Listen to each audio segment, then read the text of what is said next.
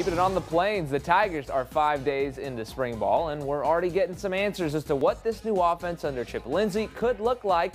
And a shocker, the running backs will be a focal point of the offense. I mean, they have finished in the top 2 in rushing in the SEC 3 times in Malzahn's tenure with the Tigers, so no surprise there. But they've never really had much of a role in the passing game, and that is something you can expect to change with Chip calling the shots.